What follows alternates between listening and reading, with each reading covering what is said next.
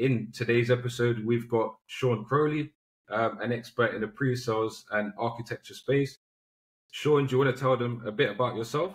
And we'll dive into some questions that I'm sure the listeners would love to hear. Wide ranging for, the better part of 20 plus years of being in the tech industry.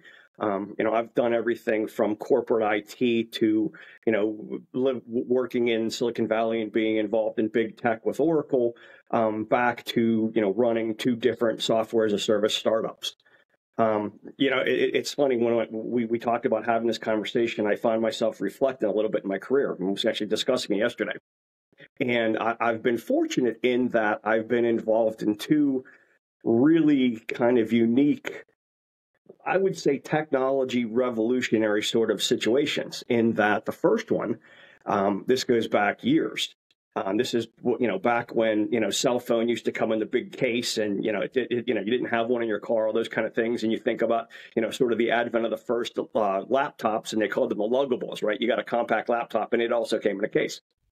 And so at that time I was at Oracle, and Oracle was experimenting with the ability to do database transactions via satellite modem. Right. And I mean, this is way before, any real mobile or web technologies. This was, literally a satellite modem that plugged into the PCIe slot of your laptop and then was able to communicate with the user interface and send database transactions over a satellite modem.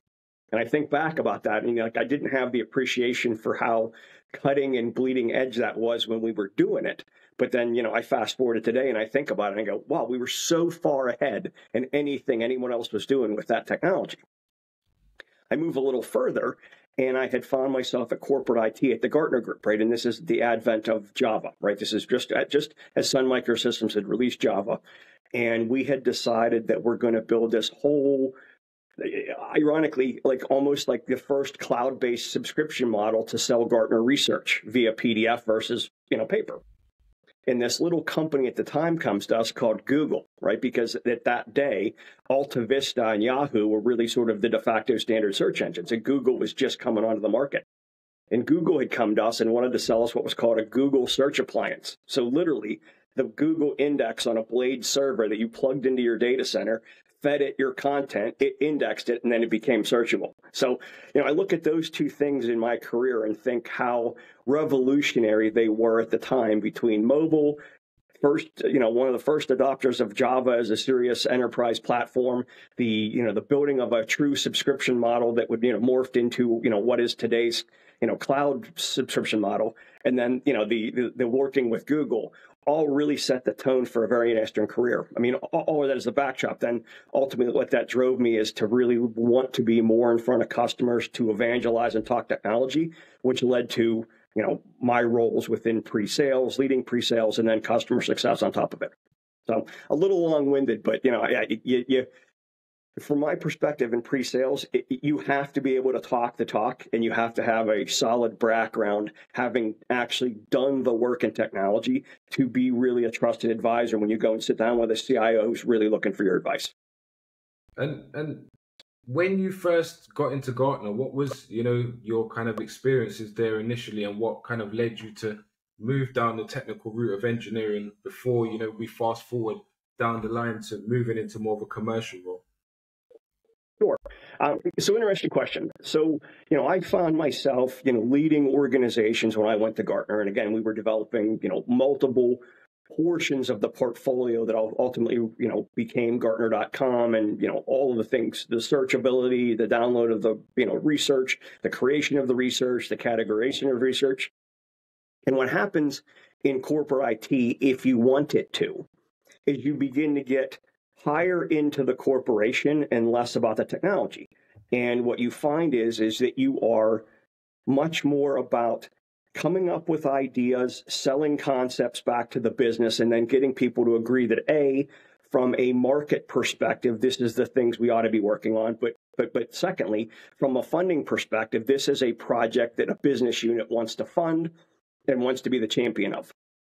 And once you start doing that enough, the natural progression for me was when, I was approached by Oracle, to do that sort of a work, but more on a pre-sales perspective, right? And sort of get out of corporate IT and worrying about technologies and systems that I owned and supported, and instead helped organizations externally understand the art of the possible and what sort of a bill of materials might look like that would solve their particular problems, whether it was, business process improvement, whether it was collaboration, whether it was just, the extension of mobile apps and those sort of things. But having gone through that corporate IT growth sort of put me on the path to say, hey, I'm good at speaking to people. I've honed the skills of being able to take what is a really complex technical thing and explain it in a simplified way that it makes sense, and then get on board from an architectural perspective that people will say, hey, that makes a lot of sense. I see what you're doing, and I appreciate the fact that you're telling me what to do, not just giving me 5 options of which then I have to choose. So that was kind of the advent in my career, is how I went from, just expanding the breadth of technology that I spoke about and really getting much more in front of C-level executives who are making decisions. And I guess back, in the early days there when you joined Oracle, I guess their portfolio was nowhere near as big as it is today. And, maybe they was heavily involved in middleware. And for a lot of listeners that are maybe, new to SaaS software, they maybe don't understand what the middleware part does. So just wanted to find out from your perspective, when you was hired, was it straight to kind of cover the middleware offering, or was you kind of working on a few different product portfolio areas?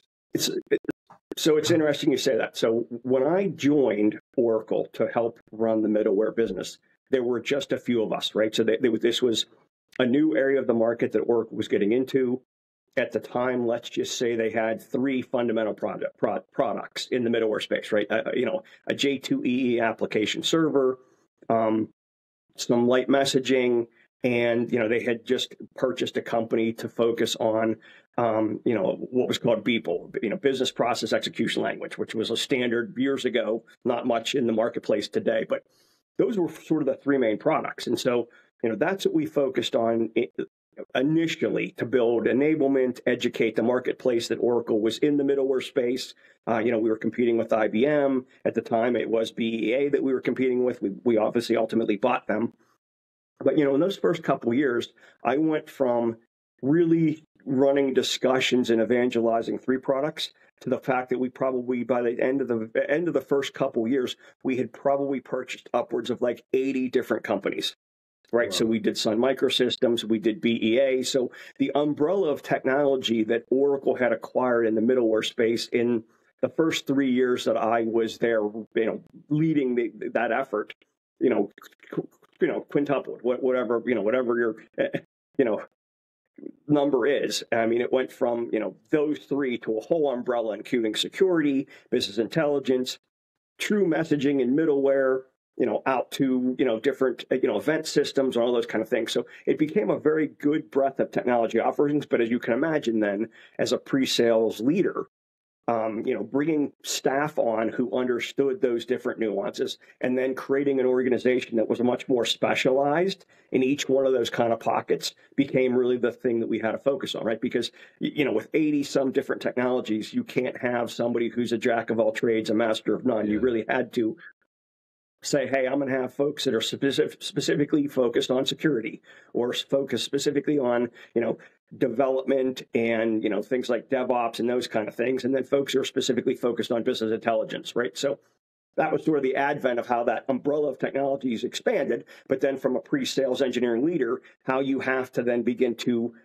segment things, not only from who's going to speak to whom at a customer, but also what kind of training, what kind of programs, how do they collaborate. All of those things happens out of the growth of the product stack that you're, looking to shepherd to customers. And I guess whilst you was in Oracle in those early years, they were, still a multinational company. They had probably offices all over. At any point in your, long stint at Oracle, did you ever have an opportunity to, work abroad? It's a question I always like to ask. Sure. So certainly there was global support from an evangelism perspective, but it was more collaborative. It wasn't necessarily, at least from North American sales, boots on the ground in Europe, right? They had their own resources. Did we collaborate with them? Yes. Did we work on joint enablement and certifications with the folks in the European regions? Absolutely. But they were boots on the ground, right? That we would maybe assist on a demonstration or conversation remotely, but we would not typically take North American technology resources and fly them to an opportunity in London, as an example, right? So it was a collaborative thing, but it wasn't a territorial thing. They owned those relationships. They spoke the languages. They knew the business customs in each one of those countries. So it was much more of a support system than it was actually being physically there hand in hand helping.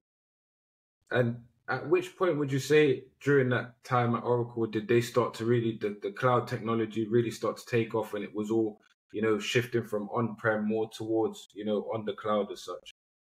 And how did that affect Oracle and your team directly?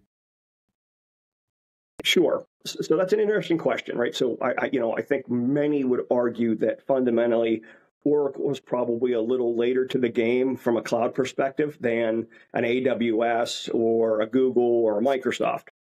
And so, that had obviously pros and cons, right? The con was obviously that you're fighting for existing market share, and you had to, evangelize the value of why this cloud versus that cloud. So that was the con. The pro is that, I think from a technology perspective, Oracle had an opportunity to learn from what the others had done and where they had made missteps to, build a extremely robust and solid cloud platform that not only we could sell and leverage for customers, but we could also build then our application footprint on, right? And I think that's one of the things that was unique about Oracle in that, you look at an AWS or Google and they're selling platform as a service and they're selling, infrastructure. Well, Oracle took it one step higher and that they could actually sell software as a service because they had Fusion, they had human capital management, they had financials, all being built on the same cloud infrastructure that we would sell you as a customer if you were just going to run your own workload and own applications there, right? So that would, in my mind, would have been one of the advantages. From a pre-sales perspective, it too had pros and cons in that, pre-sales, at least initially, was responsible for continuing to support and drive the on-premise license business, while at the same time trying to get customers to migrate to the cloud. So you had lots of things to have conversations about. The challenge was that, it was a very fine line, right? Because how do you justify to a customer who's been running Oracle database in their own data center for the last 15 years, and you've been helping them expand that footprint to the next day, then having the conversation. So, you know what? You actually should take that workload that you've been running in your data center and move it to Oracle Cloud. And the question becomes, okay, well, why? Well, this, that, and the other thing, right? So there was a good 2-year period from a transition perspective where it was challenging because you're trying to get a customer to do a like for like movement when they're already successful in their on-premise technology, right? So it was trying to find a compelling event got to be challenging, right? Because you're basically asking them just to take their workload out of their data center and put it in Oracle Cloud, right? And it was always, well, why would I do that? Is it cost? Is it convenience? Is it, better performance? All those things. So yes, there was definitely a transition, but from a pre-sales perspective, for a couple of years, we covered both the on-premise and cloud until, we got to a point where there was a significant amount of customers in cloud that it made sense to sort of divide and conquer and have folks focus only on moving on-premise workloads to the cloud, while other folks focus specifically on, sort of net new cloud transactions that were platform as a service or infrastructure as a service, what have you. But it must have been a game changer for Oracle as, a selling point when they had acquired all of these different softwares, as you mentioned, HCM, ERP, data, AI. When they was able to package these along with the infrastructure, it must have been a game changer in terms of revenue, but also expanding the market share for a certain period, of course, before other companies started to mirror those and, have so many different offerings. They were able to compete in the transformational space as such. Right.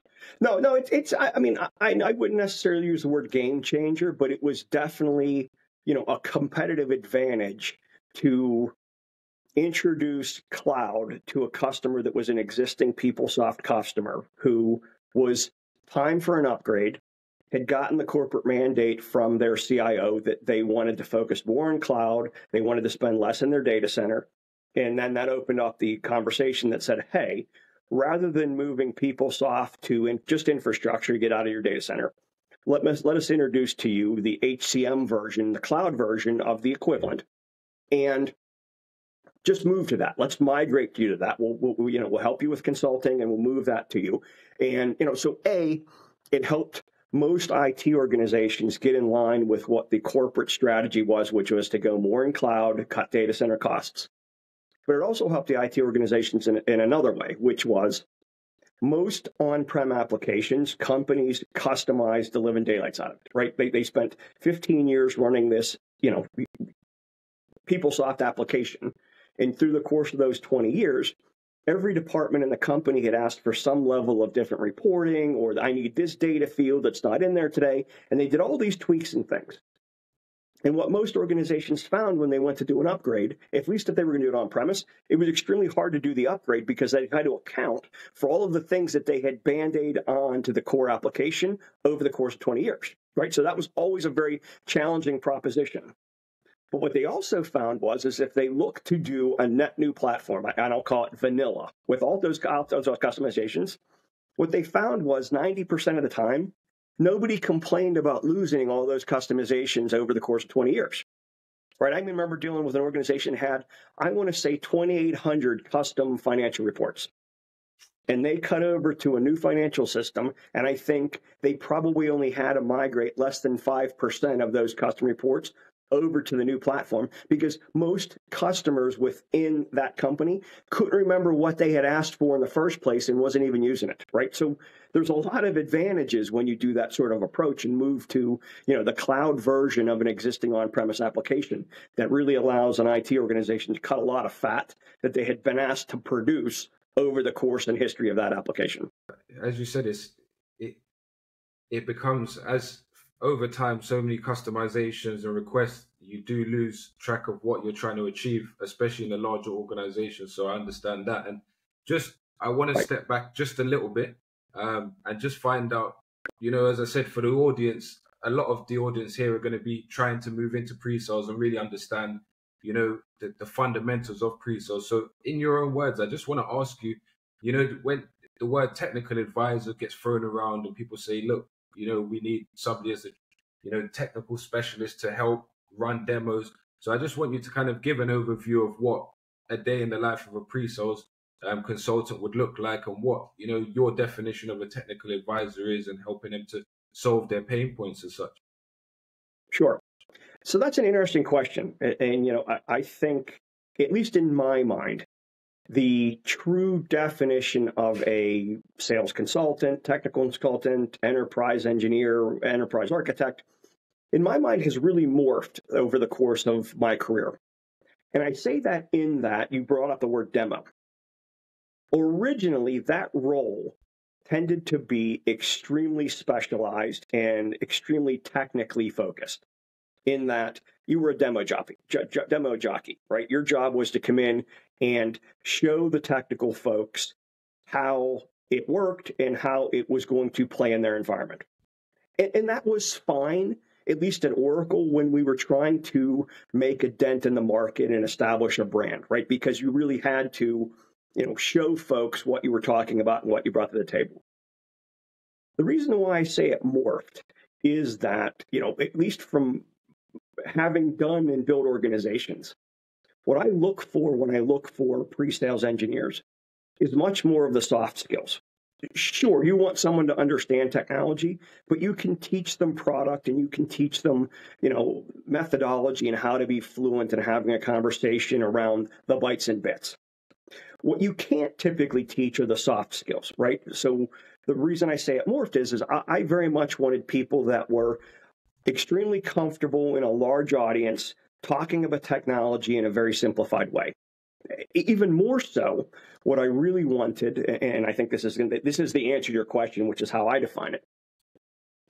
The salespeople can always go in and at least introduce the product. What they're not always strong at is asking technically leading questions that drive to the ultimate business problem the customer wants to solve, right? Because most times the customer doesn't even want to solve it, right? The customer will say to you, well, we're on this path of digital transformation. Okay, well, what does that mean to you, right? So a good pre-sales engineer ought to be able to ask what we would call up and down leading questions, right? Up to where the money's going, down to what the ultimate problem is with your customer, and be able to do a thorough discovery and analysis of, is there a problem here? Can the customer define the problem? Are we talking to the right person within the customer who can ultimately make this decision? Are they willing to be engaged in a much more regular process to be an executive champion on the customer end so that when we have additional questions, they're knowledgeable and can bring the right people in to answer them, right? Because it could go a high question that might be nothing more than about a business process. It could be a low-level question that goes all the way down to, hey, what operating system are you running? Are you virtualizing applications? All of those things. And then the last thing that I would say has really come is it's a combination of industry knowledge and then value selling, right? It can't be about just product, and it can't be technology for the sake or technology looking for a solution, right? It really has to be value-based in what will resonate with a CIO who's ultimately going to write the check for whatever they're looking to buy from you, right? It's got to be down to, what's this return on investment? What is it going to save me, right? Is it going to save me floor space and cooling costs in my data center? Is it going to save me from doing a hardware refresh a year from now because, all of my server technology is 5 years old? Is it going to save me, 40 hours a week from an operational perspective because the application that we're running is 25 years old and needs a lot of care and feeding, right? Is it going to save me programming hours because the back end of the application that we're looking to build a new front end on is in COBOL, and I have 2 people that still know COBOL, right? So it's all of those things, but that's why I think it's more from a much more technical role. Sure, you need to understand all the bytes and bits, and you need to be able to be conversant on everything from cloud infrastructure to, React and Node.js building applications, but you have to be business savvy and have to be collaborative to ask the right questions and put the technology solution in context of how it's going to influence the business so that CIO can sell it to his constituents. So a little bit of a long-winded answer, but I really think it's core. The whole role sort of morphed over the last 20-some years. And if we go back, 15, 20 years, I guess the products were probably, in my opinion, a lot more technical than they are now. So, the emphasis was more on having those technical foundation skills in programming, like, back then Java, for example, with, the rise of low code and no code platforms, a lot of applications now are pretty easy to, sell or to understand and configure as such. They're not as complex as they maybe was 15, 20 years ago. So is that why you would say it's definitely more of an all-rounded approach, that you need to have the business knowledge and be comfortable with, being able to solve the problems rather than being a very technical guy, then trying to transition into the business side of things?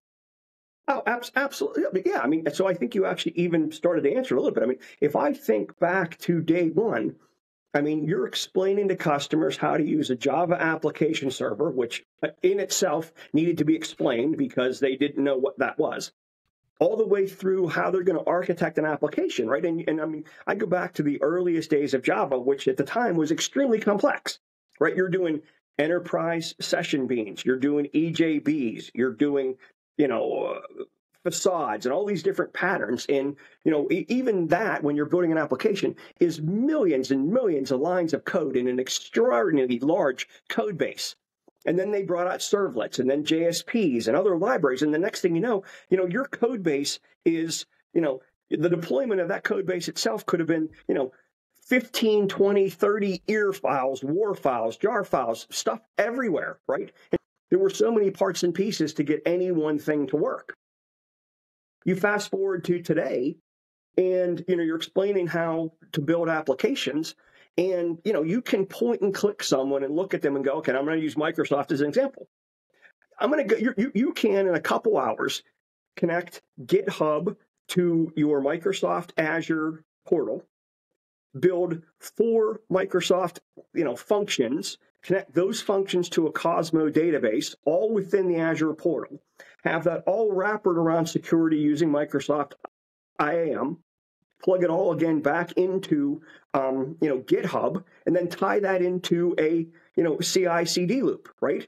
And you can do that in a matter of days and have a very functional application that also has all of the technical operational things from an administrative perspective that 20 years ago you had to put in place. You had to buy a tool for it. You had to have somebody sitting at a desk watching this stuff. Versus today, the automation, it's one click. I upload from, Visual Studio Code, the function that I just created via Git. Goes into GitHub, initializes a build process, and in 3.5 minutes, I go out to Microsoft Azure, and that function's out there running with database connectivity, and it's versioned. So I wouldn't say you're less technical. I would say the evolution of the technology and the speed at which you can be productive is so significantly different from what it was then that it's easier to talk about that technology because there's really a lot less explanation that has to come behind it. Definitely, I agree. And going back to, what we was talking about, the qualities in good pre-sales engineers. Now, if we talk about, things that you would classify as teachable skills, like, some soft skills, you either have it or you don't, but right. In terms of things that are teachable versus things that are just in their DNA, what would you say those things are in your own description? And, where would you be able to identify these things easily in a first or second conversation, or is it something that takes time of interviewing candidates, being in those leadership roles, where you start to unpick which, right away are the right people? So I tend to look for folks who have been in different industries, who have a conversational technical background, right? I don't necessarily need somebody who coded COBOL, but I do want someone who understands the difference between COBOL, vSAM, what a tandem, package is, unisys, and can really talk through more of the life cycle of IT and to understand what is relevant today all the way through low code, right? So maybe not necessarily have had done it, but understands the concepts and understands the differences and can have a technical conversation. Multi-generational is maybe the wrong way to describe it, but multi-architectural, right? Everything from client server to today's cloud native thought processes, and actually then can compare and contrast them and why you're doing one thing versus the other, right? And then, the other thing is just sort of presence, right? People who are comfortable being in front of an audience, comfortable asking questions, comfortable saying, no, this can't do that, but I would do this.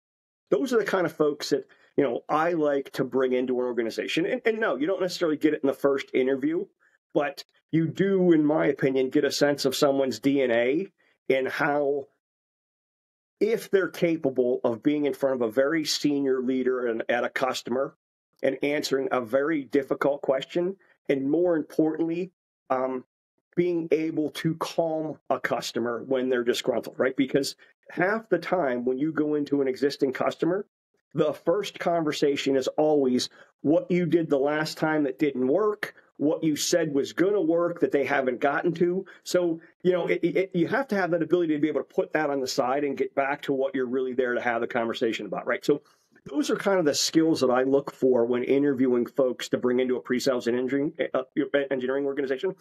A lot more than, hey, here's a sample test. I want to see you write, 3 Java applications in a half hour, or what's a dictionary in Python, or what's any of those kind of things. That's not my style. I'd rather have people that you can teach the tech to, but are comfortable being in front of people day one. And I guess that kind of ties into what you're saying about, objection handling effectively and being able to really understand and develop that relationship with the customers, right. Because in some ways it's not, you don't need to be the most technical guy, but being able to handle those objections on the spot and being able to present, I guess, in today's, definition of pre-sales is more and more important, I guess, because now with remote working and things like that, maybe you don't get in front of the customer as you would have done 10 years ago, where it's, you're on the road every week once or twice at least. Right. No, agree. And I mean, look, there's something to be said for having the ability to, and I'll call it architect on the fly, right? You know, to your point, back in the day, you would be in a corporate office or a corporate facility with a room of IT folks and their leaders, and you'd have the ability to walk up to a whiteboard and just start to sketch out an idea from a technical perspective. Now you've got to explain it via voice because, you know, I don't have the ability to do a whiteboard and be in the room right now.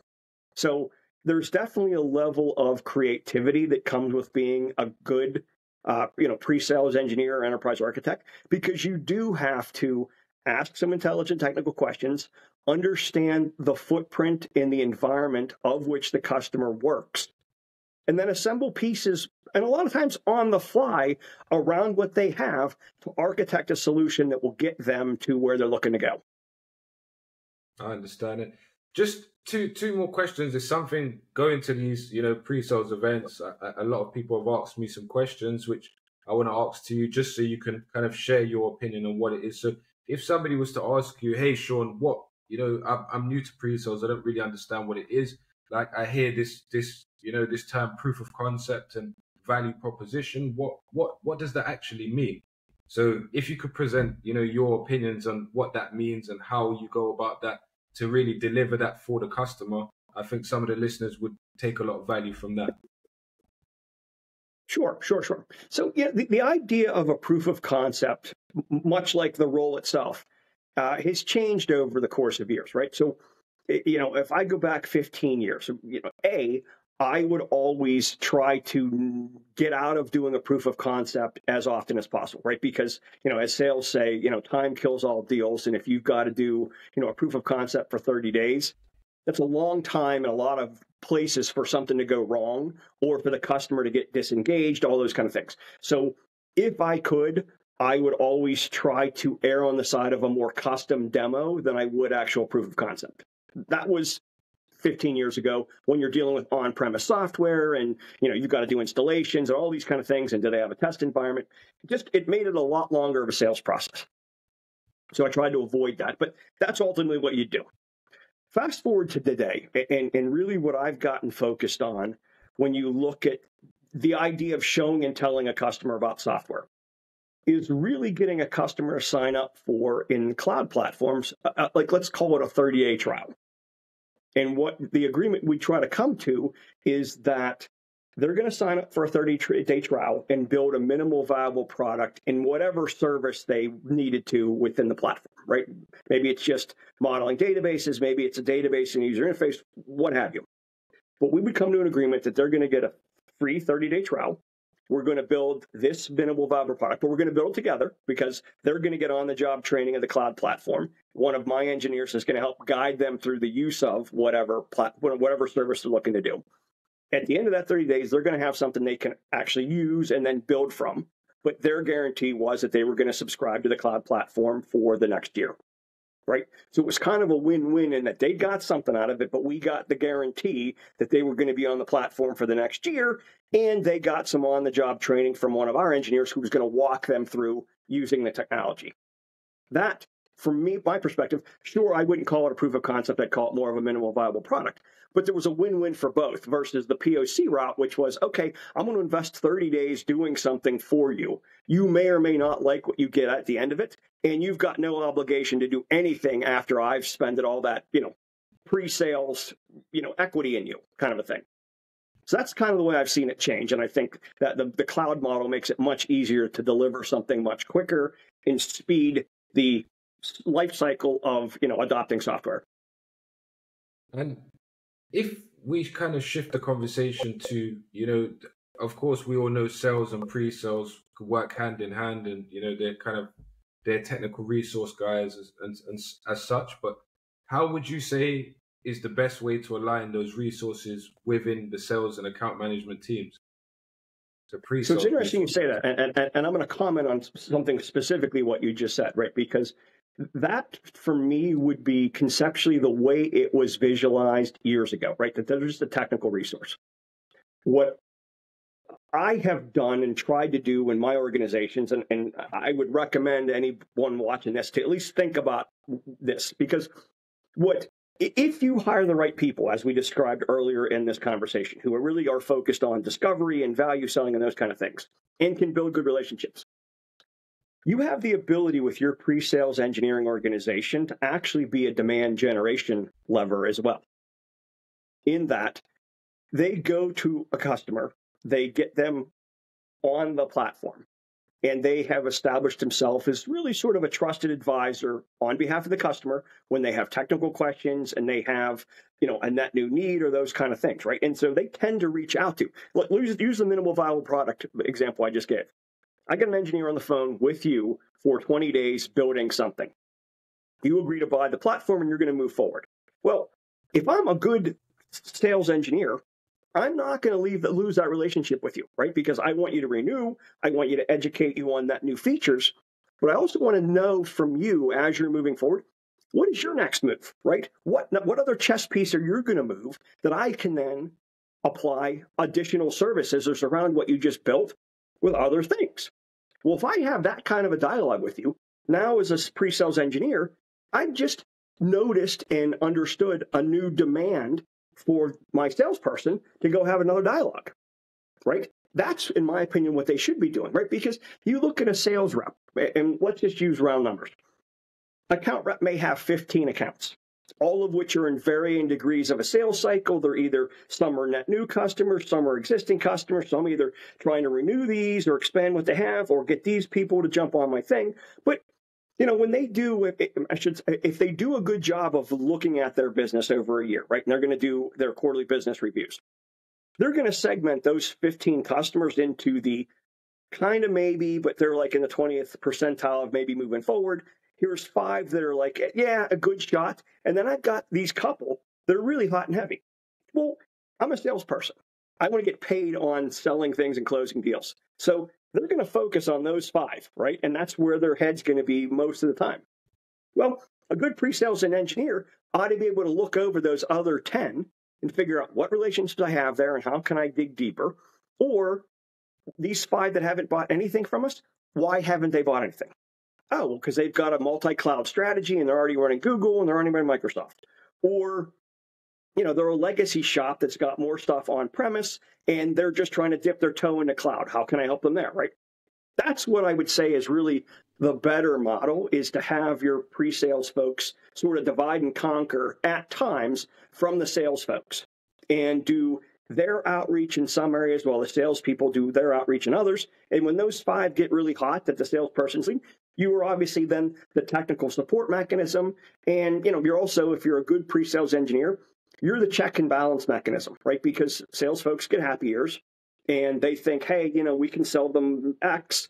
And you walk in the door and say, hey, not for nothing, but they're telling me this is the problem and X does not solve that, right? So let's course correct, or this isn't as big of an opportunity as I think you perceive it to be, right? So they really have to be a kind of a checks and balances as well.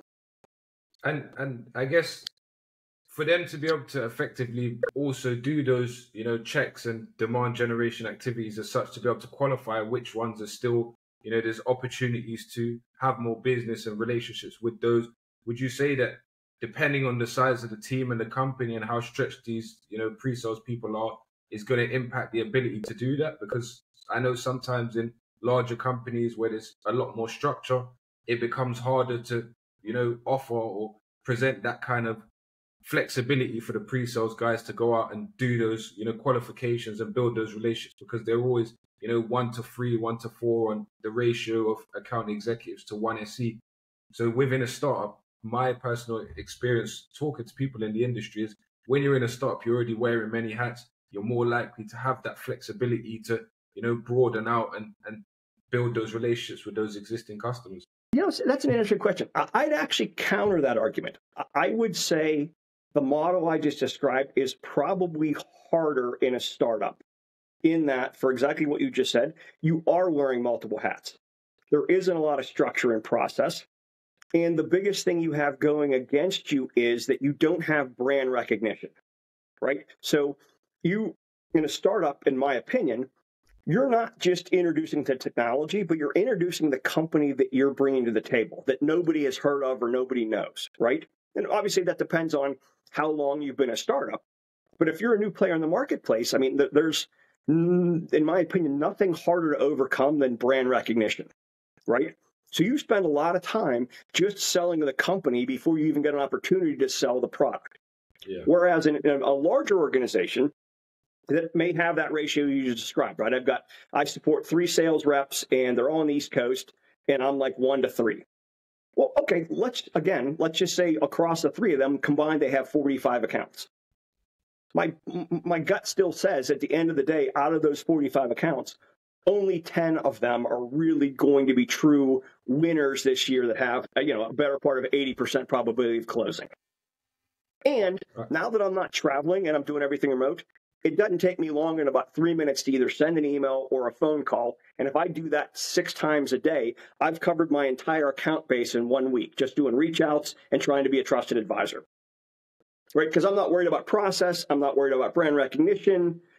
Out of those 45, there's probably, let's just say 10 accounts that have never purchased anything from us. But if I'm in a big software organization, they at least know my name, right? It's not like I have to call a net new customer and go, hi, I'm so-and-so from Oracle. Let me explain to you what Oracle does. That doesn't happen, right? I've already got the brand recognition. The introduction is really, I've seen, your business looks like it's moving in this direction. I think we could have a dialogue for a half hour and how we might be able to enable or speed up the direction you're trying to go. And during your time at Freedom Pay and Open Legacy, you was, leading the pre-sales and customer success functions. How was you able to, pitch or transition the pre-sales people to make sure that they were effectively using the time that they were given in a day effectively, the allocated time to do different activities, and how was that kind of benchmark? So that's a great question. And so I had mentioned the concept of sort of industry awareness before when I was describing the pre-sales engineering role. And I think that's important because one of those startups was a software-focused business only, right? They were purely a SaaS platform, right? And so the discussion I gave to you about the minimal viable product and how a pre-sales engineer would work there was very important. Versus the other organization that, though had a SaaS platform, had a heavy component of selling actual hardware and then having to do an implementation at physical locations. And so I differentiate that in that the role a pre-sales engineer played, depending on the industry that startup was in, very much changed, right? One ended up being more of a pre-sales program management sort of a role where you're really managing logistics and schedule. So there's technology components involved in it, but it was really more of a logistical kind of a role because there was an on-site implementation that people had to be there, physical things had to happen, there were installations.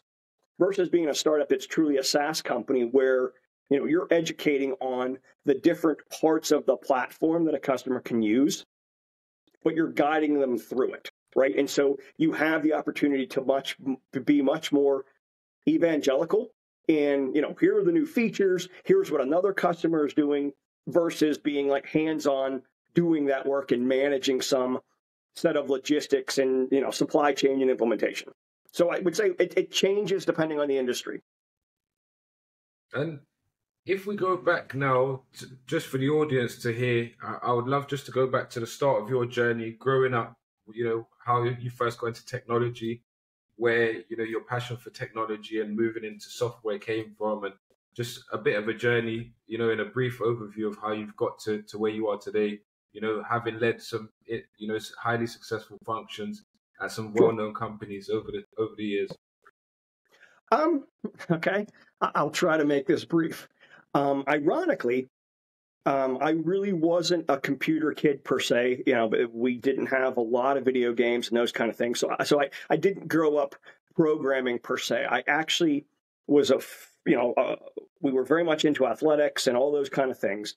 And so when I went to college, sort of the creative side came out of me. I actually loved to draw as a kid, and I wanted to be an architect, right? Actually build buildings and those kind of things. I really enjoyed that. And when I went to college, they said, well, do you have an art portfolio? And I said, no. Why do I need that to use a T-square and measure stuff? Like, no. And they said, well, we want you, you're going to need to spend your first year developing an art portfolio if you really want to be considered for the School of Architecture. And I said, well, wait a second here. This isn't cheap. I don't want to spend an entire year not focusing on a major while I'm, building clay pots and doing paintings just so that you can evaluate me to do that. So that's where, I got into, technology and computers. And I can remember getting my first computer, in college. And, it was like, oh, this is magical. Like, wait a second, you're telling me I can plug this phone line into this thing in the back of this computer, and all of a sudden now I can use Netscape and find stuff? This is great. So that's how it started, right? And so, I was in college, at a time where, the real push was everybody needed to have internships on their resume so that you showed that during the summer you were going into corporate America and you weren't coming out of college green. And I had actually gotten an internship with Oracle when I was doing the stuff with the mobile agents and things. And I'm like, this is magical. I love this, right? Wait a second. You tell me I can just go find things on the internet and there's this World Wide Web and you're going to want me to do HTML? And it just went from there because it had sort of a creative aspect to it because it was so new. It was nothing we had ever done before. And so I went from that. And then, the creativity started to come out even more when you were like, okay, well, now there's programming languages. Now you can build things. And I can build my own thing. I don't have to build his thing. And it just went from there. And I went into corporate IT, and I'm, as you can tell, I have the gift for gab. So it was, it became a lot less about writing technology and a lot more about explaining it to people and asking questions. And it was just like, okay, this is for me. I know technology, and people want to know what they ask me questions about technology, and I can answer those questions. Weird. Let's keep going. And that's kind of how it happened. I'm similar to you in, growing up, we when I was young, 5, 6, 7, we had the same situation where internet was, you plugged the phone line into the back of the computer and you was on the internet. And it was back then, it felt so magical. And, you felt like, wow, we're advanced so much from my mom and dad's days where, they didn't have, some families didn't even have a TV. So technology had developed so far. But even to this day, I would definitely not say I'm a technical specialist. But I tried to understand technology, and as you've said, being able to have worked in places like Oracle and learn through the internship and I guess studies to improve your technical knowledge, and then you kind of translated it. And would you say moving, over that transition period, moving into where you are today, that you kind of are happy that you made that move into Oracle and into technology, and you've learned, I guess, so much things over the years. And what would be your tips for people trying to get into technology that maybe aren't the most technical people, because that's often, a big point that makes people hesitate and scared to make that transition? That's a good question. I mean, and you're just making me laugh a little bit. I don't mean to digress, but I'm just thinking about what you just said, and I'm thinking to myself, we didn't even have call waiting. So when you wanted to use the computer, you had to make sure that no one else in the house wanted to use the phone for the half hour, right? So it's like, this is just, this transition. What I would say for people who are not technologists who want to get into technology, I think everyone tends to gravitate towards, well, I'm going to learn how to program. I don't know that I would do that. Instead, I would actually go and look at design principles, right? The 5 design principles. I would look at more enterprise architecture. And the reason I say that is, when you think about technology in the conversation you and I have just had, we've gone from everywhere from dial-up modems to Google Cloud appliances, to whatever. I mean, for them, the phone I'm speaking to you on probably has enough power. I could actually power a small airport just here, right? I mean, you just got to think about all those things that have happened. I would say understanding enterprise architecture is a more logical place to start, because there's components of security, there's components of workflow, there's components of user experience. That will help someone who's not a technologist today whittle down where in the overall concept of an application or a platform they feel the most comfortable. Right? Because some people are more creative, right? And they can focus on the UI and user experience part of technology. Other people are much more keyboard oriented, and they're going to focus on the security and the CI/CD workflow, or even the actual underlying, software code, whatever. But I think that's an easier place to start, because I think it helps an individual area, narrow their area of focus in the entire technology spectrum versus just diving in and go, I'm going to take a 6-month class in JavaScript. Okay, well, fine. Can you apply that to anything? No, but I can make things move on a web page. Okay, that's great. Nobody needs that right now. That would be agree. my advice. I think that's a much easier way to dive into technology to see if you're interested in it. And over, I'm going to just get a little bit personal now and just talk to you about having led teams. It goes back to what would you say was the biggest lessons that you learned, along your journey in terms of leading teams? What did you maybe get wrong in the early days, and what was you able to, I guess everyone wants to be around 18 players for you to really elevate and learn and develop, and challenge yourself at the top level. But where would you say was the biggest, challenges you faced, and how was you able to, turn those around and make them positive experiences? Sure. So I think I'll give you the challenge, and then I'll tell you the beginning and then the end. And I think I kind of covered this when I was describing sort of the type of people that you put into these pre-sales and customer success roles, right? And so, early on, I did make that mistake where you'd find, the Uber programmer, the guy who was very, very capable of, bytes and bits and, talking ad nauseum about how to build the clock, and not realizing quick enough that all the customer asked was what time it is, right? And so I learned pretty quickly that you couldn't take the best of the best developers and have them be comfortable in front of a customer, even if you showed them, even if you champion it with them, even if you let them watch you do it a couple of times. It doesn't come naturally. So the learning out of that, I think, really is, at least from a pre-sales engineer, and frankly, this goes for any executive, is constantly providing feedback to your organization and your employees, and then being smart enough to make sure that the folks that are good are in the role they want to be, but have a vision to the role they want to go to next. And the folks that are struggling more are actually in the right role in the first place. That's really, I think, what I have found is the real learnings, right? Because people want to do well. People want to work hard. But if someone's not in the right role and their daily life feels like they're just beating their head against a wall, they're going to get discouraged. They're going to stop learning, and they're going to go through the motions. And then they're unhappy. They don't perform well. You're not getting the best out of them. So identifying often and early if a person really is in the right role, and if they're not, fitting them into the role that really makes them much more useful and productive within the organization has to happen very, very quickly. You got to give the feedback. They've got to give you feedback, and you've got to be smart enough to listen to it and identify the career goals and career paths someone really wants to go achieve to make sure you've given them the opportunities to do it. Keeps people much more engaged. And I guess, like that part where you mentioned, look, if somebody's not enjoying their role, they're not performing. I know so often, companies say, look, we hired you for a pre-sales role. You're not, doing the job well. You're out the door. But wouldn't you say when you've, identify what the challenges they're facing are and where their skills would best be aligned, and you can shift them somewhere else in the business, that they're still able to, find their feet again. And, often they excel expectations in terms of from where they was in their last role and maybe underperforming to, shifting and doing really well. Do you find that's been the case when you've adopted that approach? So honestly, layoffs do happen. Every business has, an ebb and a flow, and sometimes there are business downturns where you have to make difficult decisions. And I mean, that's the ugly side of, corporate America or any organization. I mean, that does happen.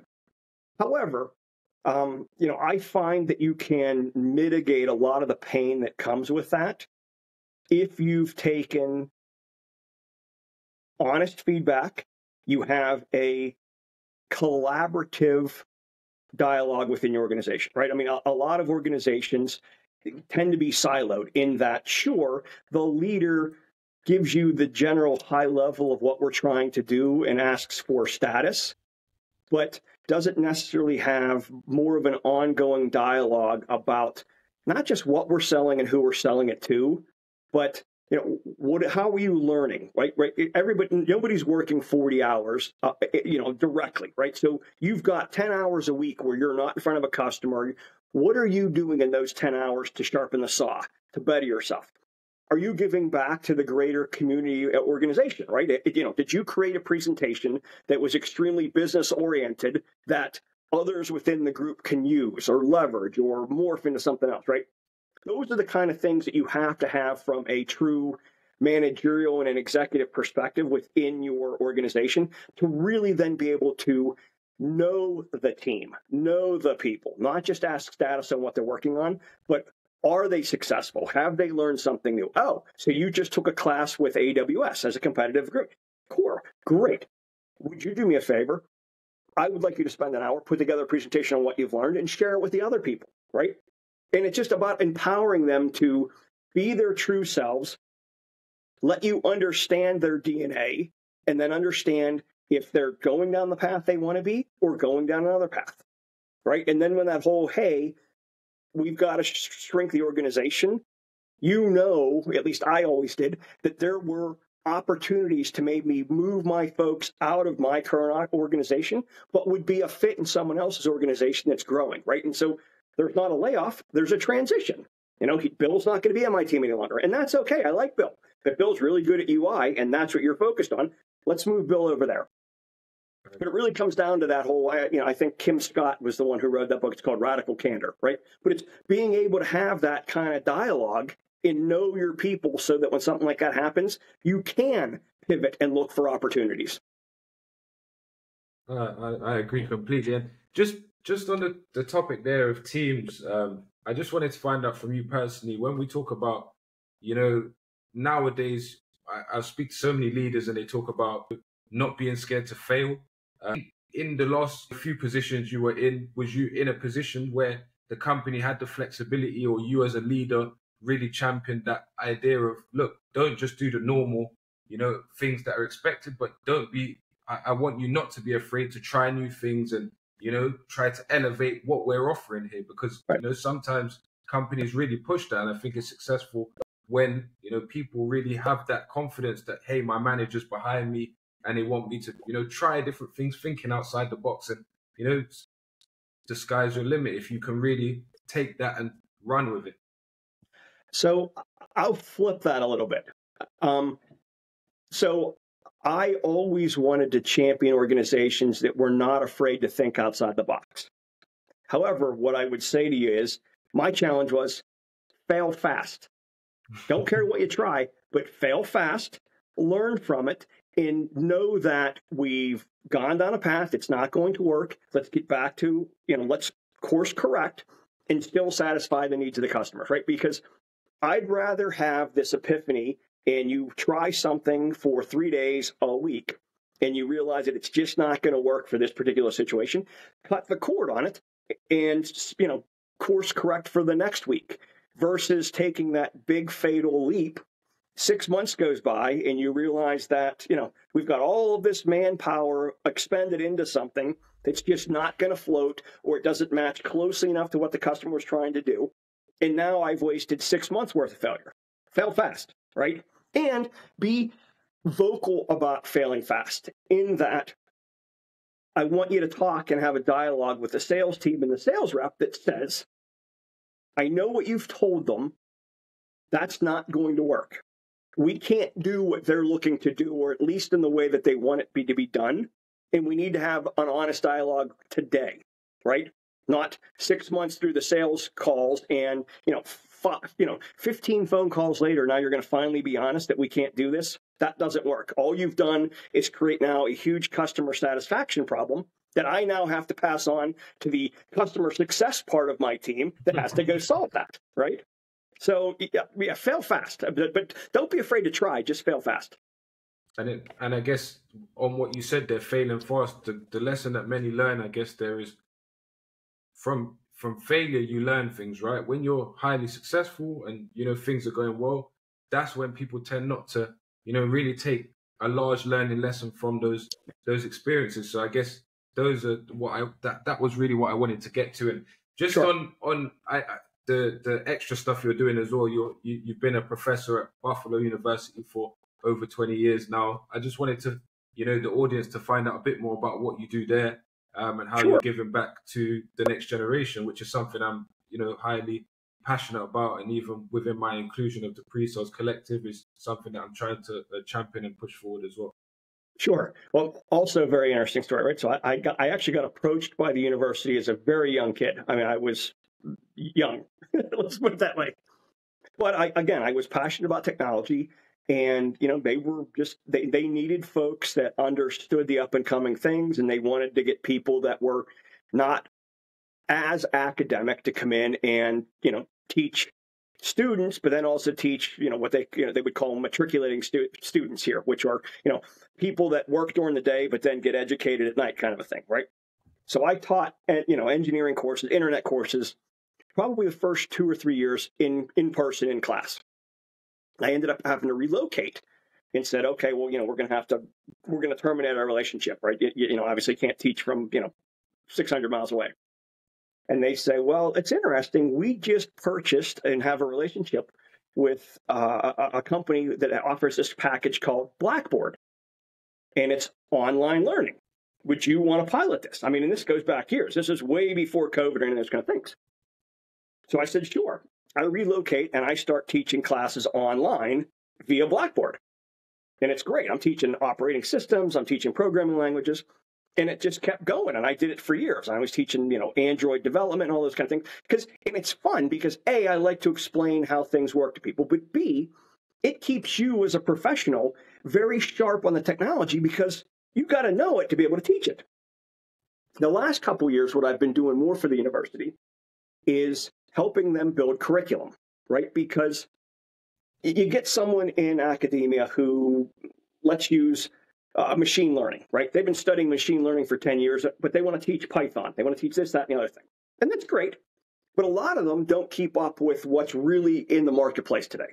So what I try to do is I help the university structure content and courses in line with what I see on job postings today for right out of college students. JavaScript, NoSQL, all those kind of things, different web frameworks like React or Angular.